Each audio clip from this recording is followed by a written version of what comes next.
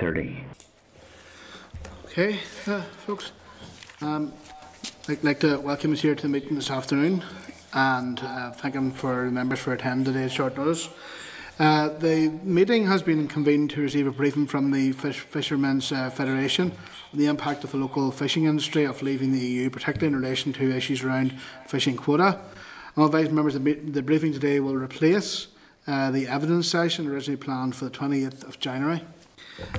Given that members should members wish to raise any other issues they have regarding the EU exit and the fishing industry, such as the issue of local boats now only be able to land their catch at two ports in the south, this is your opportunity to do so today. Philip, Claire, John, Morris and Patsy will be joining the meeting via Starleaf. You're very welcome. And as usual, the committee will be broadcast throughout Parliament buildings and online. You're welcome to use mobile devices so long as they're in airplane mode and are muted. With apologies from Patsy, Malone and Philip. I understand Philip's involved with that debate that's on right now at the moment in the chamber. So the next item on the agenda, we have we're moving on to have an oral briefing from the Fishermen's Federation on the impact of EU exit in the fishing industry. I want to refer members to the following papers in the packs: the correspondence from the Federation, pages 4 to 5 and 6 to 7.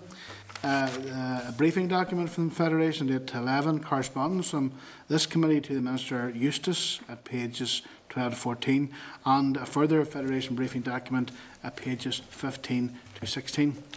I should also note that in the event of a division in the chamber, the meeting will suspend to allow members who are casting their vote in person an opportunity to do so and to allow the lobby clerk to count the votes.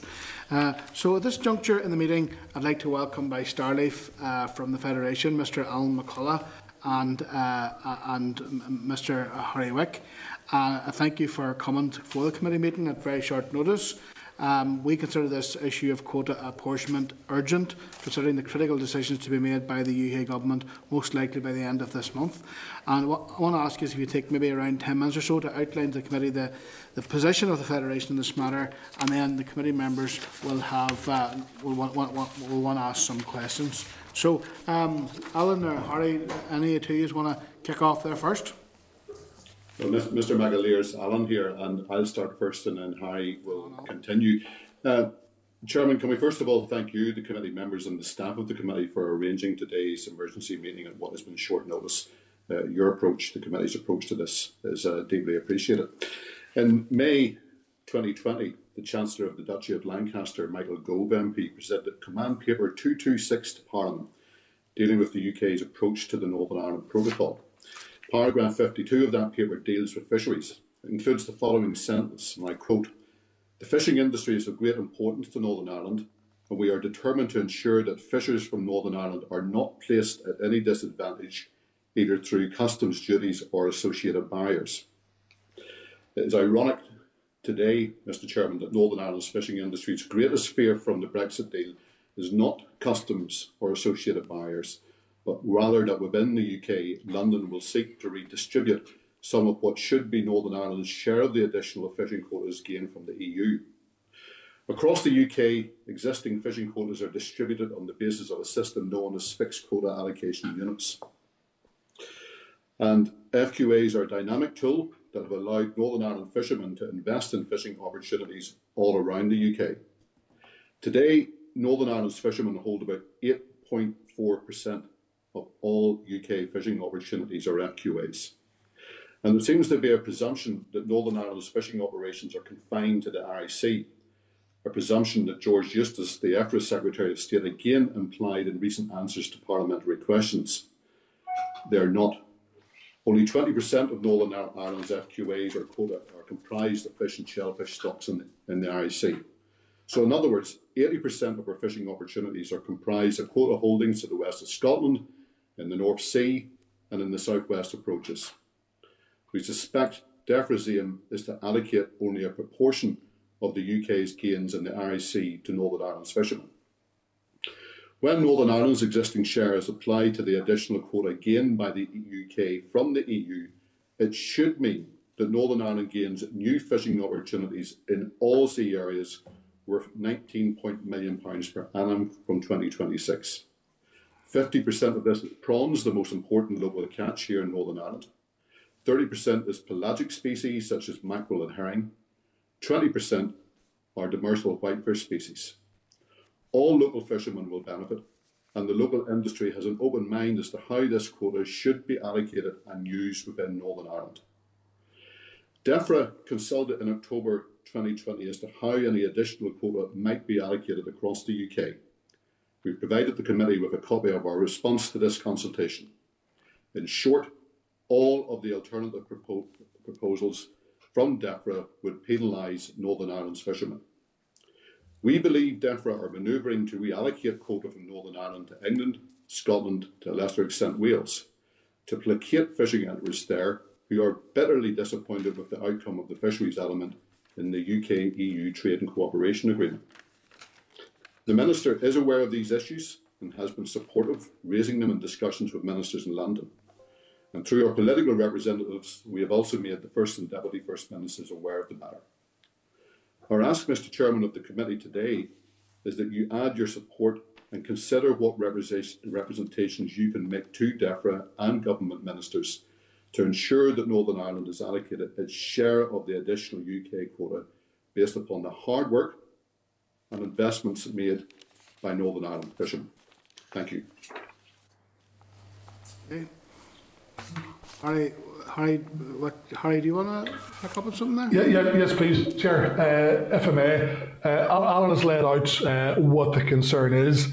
What I will do is lay out why we feel the risk is very credible. This is quite a complex issue when you consider all the narrative that surrounds it. But just to be absolutely clear, so there can be no confusion on the issue, what this is about for us is Northern Ireland getting its fair share of any additional quota that comes as a result of leaving the EU. It's not a conversation about what we will do with that quota once we have it. There are certainly discussions in Northern Ireland and other parts of the UK about how that quota could be applied within devolved administrations more fairly. We're very, very open to those discussions, but what this is about for us is the allocation of quota between administrations, so between Northern Ireland, England, Scotland, Wales. What happens when it gets to each of those administrations is down to that administration, but the decision on how much of it goes to each administration is a central government decision. Now, the reason we feel that there's a genuine threat here is borne out by some of the questions that were asked recently in the House of Commons. On the 14th, Ian Paisley Jr. asked the Secretary of State for the DEFRA, he asked for no discrimination and asked whether Northern Ireland would be given his fair share. The response from Mr Useless was that the consultation is about how this quota should be allocated in a new fashion. The consultation isn't about whether it should be allocated in a new fashion. I stress that point. But his response was whether it's about how it should be allocated in a new fashion. Now, that response suggests that in his mind, a decision has already been made and the consultation is moot. His response indicates that it should be allocated in a new fashion. And as Alan has pointed out, any of the proposed new allocation methods within the consultation penalise Northern Ireland. Stephen Farry also asked him a question about whether it would be allocated by FQA, and the Secretary of State avoided answering that section of Stephen's question. Carla Lockhart illustrated to him directly that it would be disadvantageous for Northern Irish vessels to have quota allocated in any other method than FQA's, and asked him if he could confirm that it would be allocated by FQA's. His response was that he was working closely with devolved administrations to work towards a fairer sharing arrangement, implying that the arrangement that exists currently, allocation by FQA's, is in his view not fair. Now, we have to be realistic about what we expect the Secretary of State to say about an issue that's under consultation. But I think from the language he's used, it's perfectly clear to me that in his mind, he thinks that there has to be a change. What also concerns me is the response we get from as civil servants when we discuss the issue. We have a very, very positive working relationship with DEFRA civil servants, and they're normally very, very happy to tell us what their thoughts and plans are in specific areas. On this particular issue, however, it is just the party line, and certainly the indication I'm getting from my discussions with those civil servants is that there's a very strong chance that Northern Ireland is going to be disappointed in this regard, and disappointment equates to being disadvantaged. What I suppose the simplest way of expressing the situation is if you visualise two fishermen, one from Northern Ireland, one from England, both are fishing in the North Sea.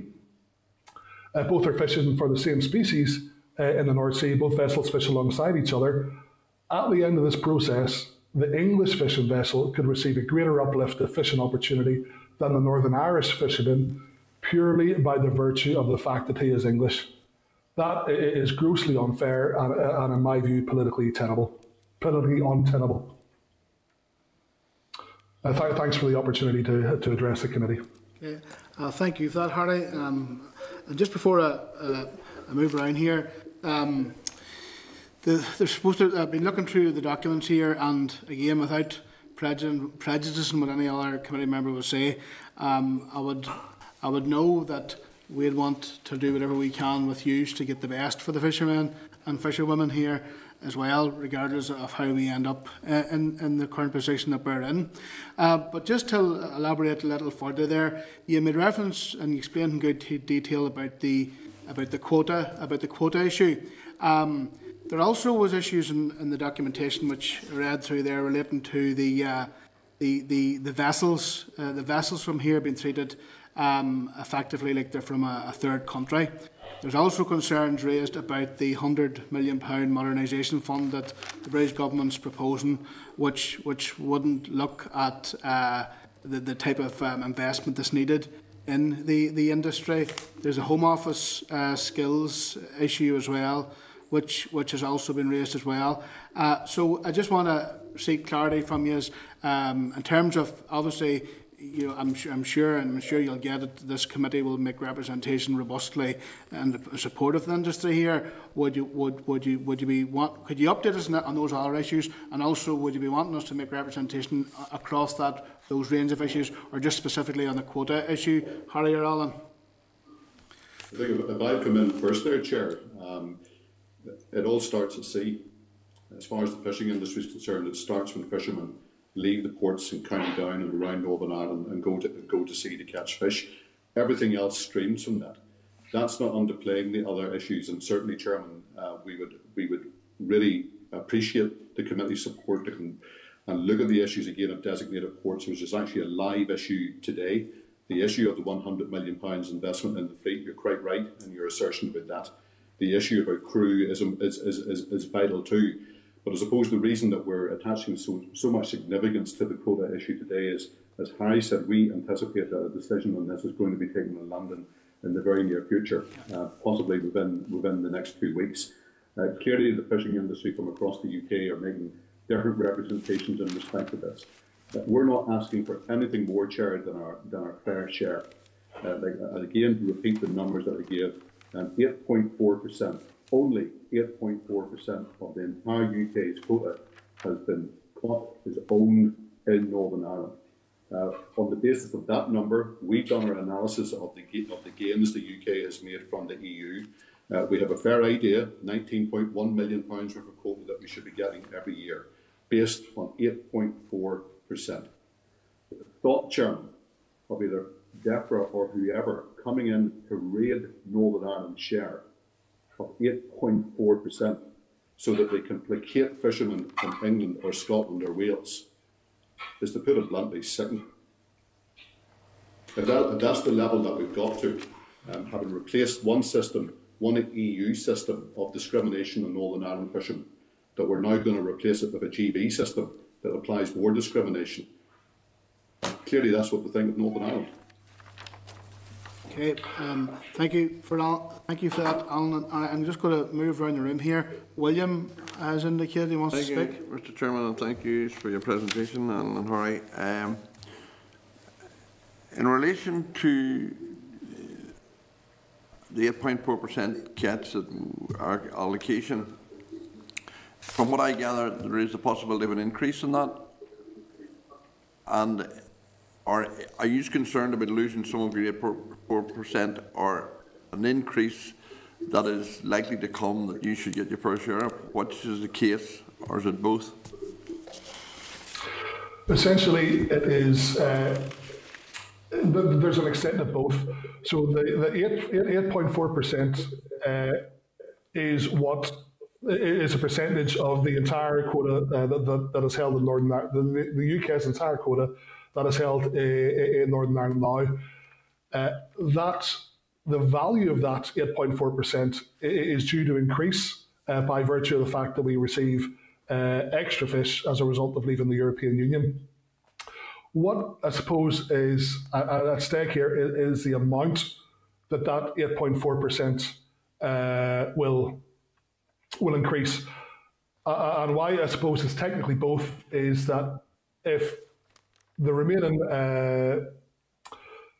91.6% get an increase and the 8.4% doesn't, well then it does devalue that 8.4% to an extent. But to set in the most simplest terms, what we're fighting for here is an increase in the value of that 8.4%, not an increase in the 8.4% itself.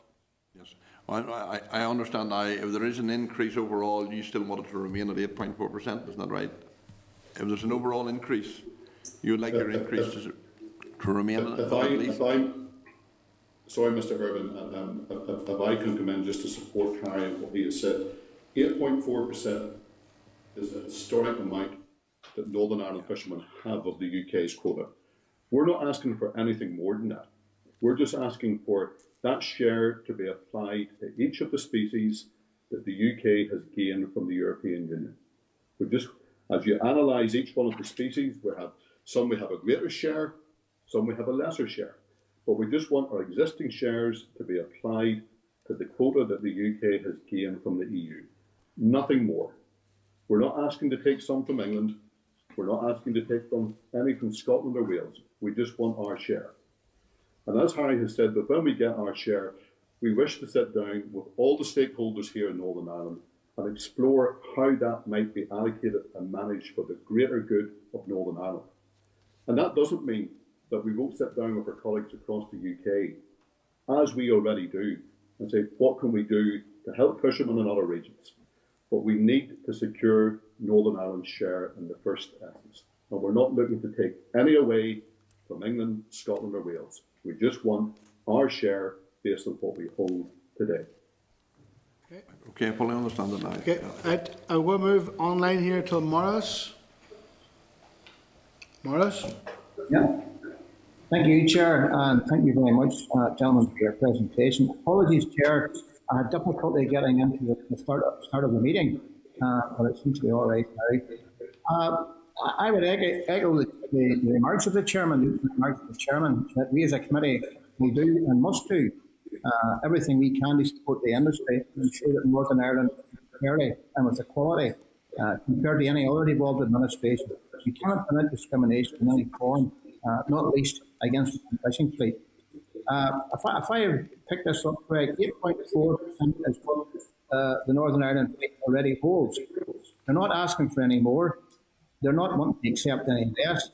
And having had that fair share of the 8.4%, then they in turn may divvy up the quotas with other devolved administrations. For instance, if there's a spare quota in mackerel, that may be offered to Scottish fleet or the Welsh fleet or whatever. Is that the way I'm picking this up? Yes, Mr. Bradley. Right. So, and all you're asking for here today is that we as a committee forward behind the minister and do everything we can to ensure that Northern Ireland fishermen are not disadvantaged in any way by whatever they're trying to plan over in the mainland. If that's what you're asking, I would agree with that 100%. and I'm sure that the rest of the committee will do likewise. That's it in a nutshell, Mr. Bradley. Thank you. Thank you. Thank you, Chair. Okay, thank you, Morris. Claire? Claire? Thank you, Chair. And thanks for both for raising this with us today as well. And just to be sure, so the 8.4%, as is currently allocated, is, in your opinion, the fair share that we should be getting? Yes. Okay. Yes. And Yes. Under the new UK Fisheries Bill, we were guaranteed equal access to all UK fishermen, including Northern Ireland, of course, and that's now going to be compromised. This is the danger. This is the danger, Ms. Bradley. It's coming back to the point that Harry made earlier. You're quite right. The UK Fisheries Bill guarantees equal access to all UK licensed fishermen, including those from Northern Ireland, to waters all around the UK. So it's a bit of an irony that we have a bill that guarantees access, but we have DEFRA considering now how they can make the thing unequal by awarding more fish to fishermen in certain regions and taking it away from fishermen in our region. So the Northern Ireland fishing sector were disproportionately impacted negatively from EU policy, and we're now facing disproportionate impacts from UK government on internal policy. Despite a fisheries bill being passed guarantee equal access, they're now going to roll back on that already? That's our fear, yes. Okay, say the 80%, I'm reading here, some of the 80% of the fishing opportunities for Northern Ireland held outside the REC. Where do they go? Will they be wholly in EU waters, or is that in other international areas as well? It's in a mixture of waters, Ms. Bradley. Those allocations are caught again in the North Sea. They're comprised of mackerel. There could be herring, and they're also prawns. Some of it's landed outside of Northern Ireland. That's we need to get the proper infrastructure in Northern Ireland that we can bring more of this catch home. But they're caught in all waters right around the UK. Okay, listen, can I ask you, I mean, I fully understand why, you know, it was in your favour to campaign for Brexit to leave the EU because you were so disproportionately, this whole sector was disproportionately impacted from there. Can I ask you in the background then, was there discussions from 2016 until now with the UK government in order to make sure that they understood the context of the sector here, and were there any clear guarantees given to yourselves as the heads of your organisations or from DEFRA officials that that any of this would take place or that you would be looked after properly? In terms of consultation with DEFRA officials, especially over the last 2 to 3 years, have been regular visitors to Northern Ireland and have consulted with both Harry and I. In terms of the issue about how this additional quota might be apportioned within the UK, yes, there was discussion. And it certainly was my understanding that the issue had been settled until the consultation paper that we referred to appeared in October of last year. That came as a surprise to both Harry and I. We understood that the 8.4% would be the basis where additional quota would be given to Northern Ireland. That was our clear understanding. And then that was all upset with the DEFRA consultation paper last autumn. Thank you. So the UK government are rolling back on clearly given reassurances. My concern on top of this as well is that given that the Fisheries Bill, the UK Fisheries Bill, we had no time for scrutinising that as a committee, and that was clearly stated at the time, and I know that we are not working towards our own Fisheries Bill here in Northern Ireland as well. So just as a final question to you, would there be any type of benefit that you could see in the long term? I know it's not an immediate solution, but in the long term of having our own Fisheries Bill? I think there would. Very definitely. Northern Ireland is very good at sorting out Northern Ireland's own issues when it comes to fishing, certainly in comparison to what we see with England and Scotland. So to be able to have the ability to do that is enshrined in law and give us the protections we need from other circumstances which could be potentially damaging that come from out with Northern Ireland, I think that's something that Alan and I would welcome very much. Just for the record, and I think you've been left in a shocking position, and you're rightly, are raising your concerns here at the 12th hour. Having no moves to enshrine in law a fisheries bill and now having the rollback from UK government after everything that you've been through already is absolutely appalling. So thank you for being here today. Okay, Claire. John Blair. Thank you, Chair. Can I thank Alan and Harry both for being here today to present to us and also keeping us updated on what's going on in recent times as well. I think most of what I was going to raise, you'll understand, Chair, has already been covered by other speakers. But I just want to reiterate the support expressed by other members for the associations represented. Look, as a committee, we are well aware of the potential to decimate our coastal areas where fishing is a major economic hub, and we know that. I suppose the question I was going to ask, but I think it's been answered, is you have been dealing with this since October, the consultation time, and prior to that, I assume. You wrote to us on the 13th of January to the committee. You've dealt with the committee since then on setting up the meeting and giving us more information. I take it in summary, nothing has changed in recent days to offer you any reassurance, and the matter is still for clarification between DEFRA, Secretary of State, and our own dear Minister. That would be right, Mr. Blair. Again, Harry earlier referred to the series of questions from Northern Ireland MPs to the EFRA Secretary of State last week. They were all very good questions. Unfortunately, the answers were empty. My understanding is that yesterday afternoon, Minister Poots had a meeting with his opposite member in London, Minister Victoria Prentice. This issue again was raised on 2 occasions, and again, unfortunately, Mrs. Prentice was unable to give any guarantees, commitments, or anything else. So all that does is just continue to raise suspicions that somebody in London is trying to cook the books and steal quota off Northern Ireland fishermen.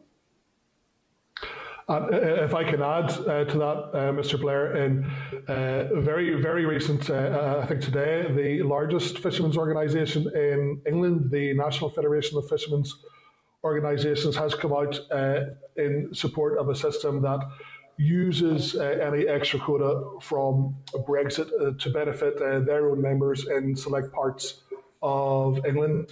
So we could potentially see Northern Ireland's quota being exchanged with international partners to benefit those in the southwest of England and in the North Sea. So the fact that our sister organisations on the other side of the water are campaigning for Northern Irish quota, potentially Northern Irish quota to be taken and then exchanged, is an issue of grave and immediate concern.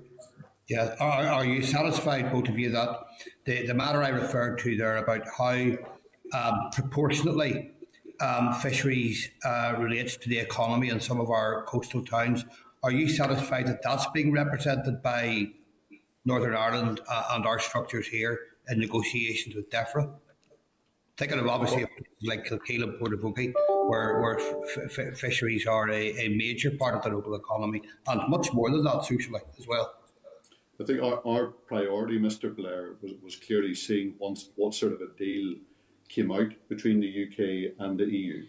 And like fishermen across the UK, overall, we are disappointed by the deal. Yeah. I thought long and hard as to why I'm disappointed.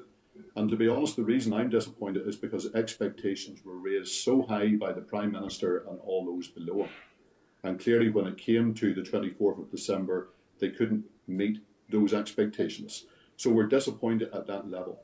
Mm-hmm. Nevertheless, we have to recognise that if what we're asking for today is delivered, if Northern Ireland gets its fair share of the additional quota, that means by 2026, based on 2020 values, we will get an additional £19.1 million per year. Yeah.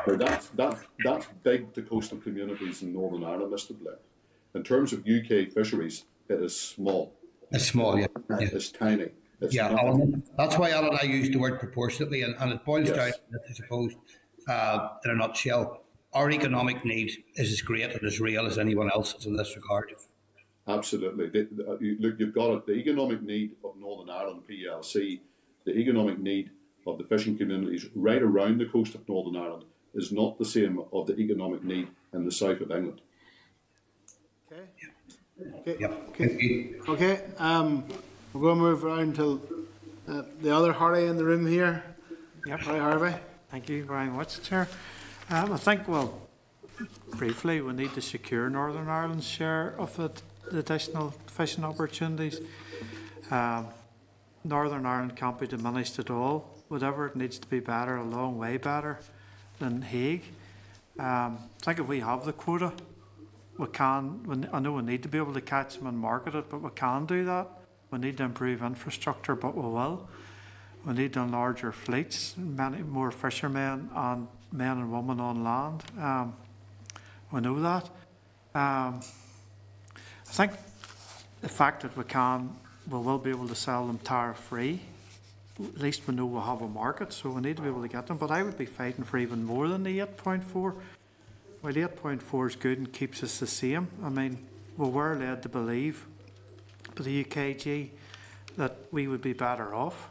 And now we're really wondering, I mean, we really need to make sure we are better off, and we will do and play our part here. Know that if you can. Thank you. Harry. Well, thank you very much, Mr. Harvey. As Alan has pointed out, we have the potential in our coastal communities to be £19.1 million. Better off your assistance in securing that and stopping other interests from the UK from slashing that figure is greatly appreciated. Okay.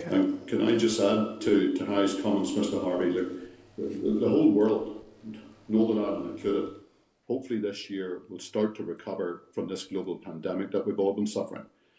The fishing industry is not coming to the committee today asking for a handout.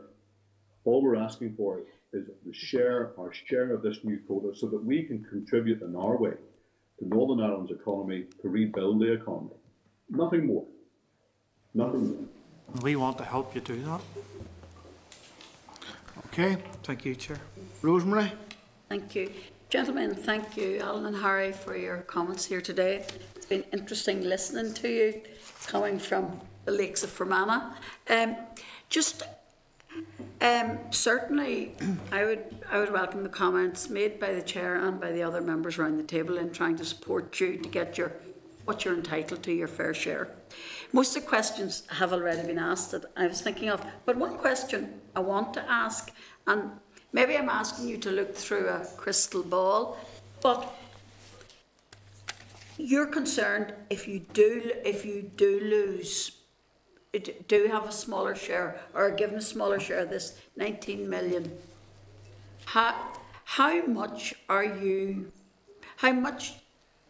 What are your thoughts on how much it could be cut? Are you talking about 50%? Are you talking about maybe 1 million less? We honestly don't know, Mrs. Barton. We don't know, and it's a good question. This is the unknown territory that we're working in. Like, you think of it this way: the fishing year started. The fishing year runs from the 1st of January through to the 31st of December. We have boats at sea, weather permitting. As we sit here today, we actually don't know what fishing opportunities we're going to have for the rest of this year. But we could speculate, and you used the term crystal ball. My crystal ball hasn't been working too well for the last 29 years in this job. But we could speculate as to what we might lose, what would be the minimum, what would be the maximum. Forgive me, but I don't want to get into that field. I'll say it again, and as Mr. Harvey said, 8.4%, ideally we could look for more. But we're not greedy people. We're not greedy people. All we're asking George Eustace for is our share based on historic catches and the investment that Northern Ireland fishermen have made over the past few years. Nothing more and nothing less. Okay, thanks. Okay, Miss Bailey, you're looking back in again. Thanks, you sound delighted. Listen, I just want to come back to the fisheries bill again, if I can, please. because I know that for myself, I'm a wee bit unsure because of the lack of scrutiny time around it. Now, you're mentioning here that it guarantees equal access to all UK fishermen. Now, are we in a situation where access is going to be couched as in not quotas? Is there anything in the fishing bill that sets out any guarantee of quotas or access to your getting on with your business? Or is it simply just access? I'm thinking about, are we going to look at access as in you'll be able to freely sail about them but just can't catch in them? The issue of access in the context of the fisheries bill is along the lines that no administration can exclude vessels from another administration from fishing in their waters. But the principle runs much deeper, and we certainly see some administrations in the UK maybe trying to work around that in discriminative ways. So, for example, we see the administration in the Isle of Man making it technically more difficult for non-Isle of Man vessels to fish in their waters. That's one form, I think, of breaching the principle of equal access. The issue of giving one fisher in one area an uplift in quota based on their nationality, whereas another doesn't, is another form of discrimination of equal access. I think it's unfortunate that the Fisheries Bill determines equal access on such a simplistic way by non-discrimination between devolved authorities based on access to waters, when actually the principle and the moral segment of equal access goes much further, but the Fisheries Bill doesn't stretch quite that far.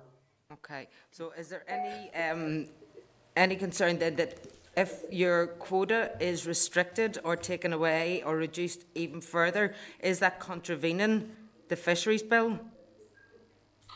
Well, the argument DEFRA would make, the argument the UK government was making, is we're not taking anything away because it hasn't been given to you yet. What we have is a reasonable expectation of getting additional quota, and the risk that the UK government is going to take that reasonable expectation away and give it to someone. Give it to someone else. Yeah. Thank you. If I could put in this really in another way, it's like let's take the example of our backyard in the RIC. What effectively the UK Fisheries Bill is saying is that a fisherman from Northern Ireland will have equal access to the RIC along with a fisherman in England. They will both have the same access. But what's been considered in London today is that whilst they both have the same access, then the fisherman from England will be given more quota than the fisherman from Northern Ireland. In other words, will increase his fishing opportunities at the expense of those from Northern Ireland. Yeah. Okay, Claire. Thanks. Harry and Alan, just before William's looking back in here again, see the 8.4%, how long has that their quota been in place? How is it calculated to begin with? Chairman, the fixed quota allocation units, and to give the fishing industry acronyms here, the FQA units were established in the late 1990s, and they were basically reflecting historic fishing patterns or a reference period through the middle of the 1990s. So that basic FQAs, the core FQAs, were established back in the 1990s. But what has happened since then is that fishermen throughout the UK have traded in quota.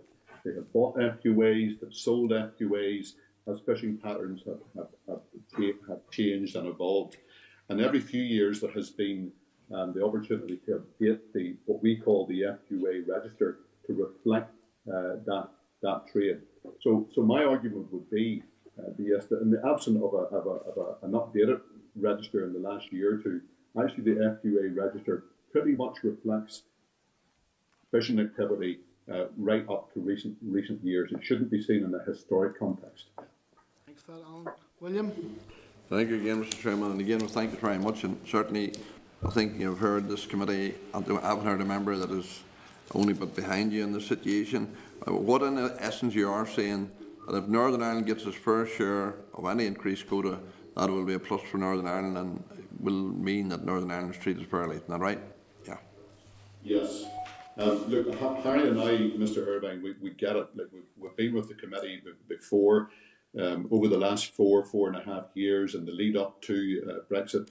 Probably the fishing industry in Northern Ireland was a rather unique in a unique position in that it was one of the few industries that supported Brexit. We could see the opportunities that will continue to come from it, Let's be clear about that. We will win. What we're asking today is that we want to win our fair share, Mr. Chairman, and we want to contribute to the economy of Northern Ireland. People have said to me and said to Harry, well, but sure, fishing is only a tiny part of the economy.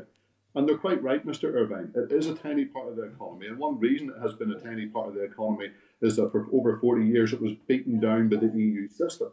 And I take my hat off every day to the fisher people out through the door of the office that I'm sitting in that have endured years and years of pressure and so much from the European Union that they have survived today. And having got through the 2021, there's an offering on the table that will help to rebuild this industry, that will contribute to the economy of Northern Ireland. And all we're asking for, Mr. Irvine, is to be given the chance to contribute to Northern Ireland. Nothing more. At the beginning of this committee hearing today, like the chair did mention the other issues like designated ports. That's been in the media over the past week and a half. That is a live issue today, and that's where the protocol, the Ireland Northern Ireland protocol, kicks in. And like as we're sitting here today, it is a moving goalpost, and unfortunately, and I do mean that sincerely. Whilst yesterday was a good news day, we welcomed the step in the right direction from the Irish authorities that they were going to designate more ports to help fishermen in Northern Ireland. We feel today, having made one step forward yesterday, we always feel today that we've taken two steps back. And some of the regulations that are within the protocol are simply daft when it comes to the fishing industry. But we've been told by the Irish authorities, for example, that a fisher boat from Kilkeel or Dast, Portabogie or Derry or wherever it comes from in Northern Ireland can land into a small number of ports certain days of the week at certain times, depending on their size, and even then they have to comply with international regulation. Yet the same fishing boat can take their product into the field, can take it to Lisnahallie, put it on the back of a lorry, and according to the Northern Ireland Protocol, can drive it back and forward all day long over the border unfettered. What we're saying, Mr. Chairman, is that going forward, there's a lot of work still to be done. The fishing industry will benefit. We will recover, but there's so much that needs to be fine-tuned here. Okay, Rosemary? Yeah, just to go back, you wrote to the chairman there on the 13th of January, and you referred to we should benefit from the additional 19 million. Now, we should benefit. You've never actually heard that from government or from any official source that it will be approximately 19 million? You're quite right, Ms. Barn, to pick up. We carefully use the word should. When we do the analysis of the additional quota that the UK got from the EU, we apply the 8.4%. The figure 19.1 million is what we should get. Our fear that we're expressing today is that we won't get it because it will be raided, it will be stripped, it will be stolen by DEFRA. Okay, thank you for that clarification. All right. Okay, thank you, Chair. I think the first thing we need to find out is what they're hiding from us. We need to be hitting them from all roads and directions and get in that door before they come out with the result, because at the minute, if they're hiding it from us, we're still actually able to change it. So I certainly would do all my power and speak to whatever our MPs and lobbying and doing whatever. I think we all need to be shouting from the rooftops and saying anything less, in fact we want more, is not acceptable, and get on with it. Okay, thank you. Thanks, Chair. Okay. Harry and Alan, is there anything you want to add before we adjourn here? If we could just touch on the subject of the £100 million that was promised to the industry by the Prime Minister. In the speech where he announced this amount of money, he said it was specifically for modernisation. Now, if we look at the fishing vessels in Northern Ireland, you don't have to look very hard in any of our harbours to find vessels that are maybe 50 years old. There is no part of the UK that the Clyde may come into the conversation, but there's no other part, certainly other part of the UK, where there's a greater need for modernisation than in the Northern Irish fishing fleet. Now, to put £100 million into perspective, that is enough to replace the oldest 2% of over 10 metre trawlers in the UK. So there is not an awful lot of money to go around throughout the whole of the industry in the UK and the fish processing sector as well. And that's why it's vitally important that Northern Ireland fights for this money on the basis of need rather than on the basis of the Barnett formula or any other basis. What would see the richer parts of the industry in the UK try and hoover up this money for themselves. So your support and representing Northern Ireland's cause for a fair share of this additional £100 million allocated according to need and not greed would be very welcome also. Thank you for that, Harry and Alan. And can I seek agreement from the committee here that we would write a letter of support for the fishing industry based on the conversations we had today, and we do that as a matter of top priority? Yep, 100%. Okay, agreed. Yep. Okay, thank you very much, Alan and Harry, for coming here at short notice, and certainly you've heard us given the unanimous agreement of the committee here to make that representation. So thank you very much, and we'll probably be seeing you again at some stage in the future. Okay? We look forward to it, Chair, but just a closing word the way that it started. We appreciate your support. We appreciate all the committee members and indeed the staff approach, because we did approach you at very short notice last week and you pulled this together today, and it is very much appreciated and is recognised. Thank you. Yeah, we recognise your urgency as well. So thank you, Alan and Harry. And, thank you. Alan and Harry. So thank you very much. Now, take care now. Bye now. So, Ditton Town next meeting next Thursday at 10 AM, room 30. So we're going to adjourn. Okay?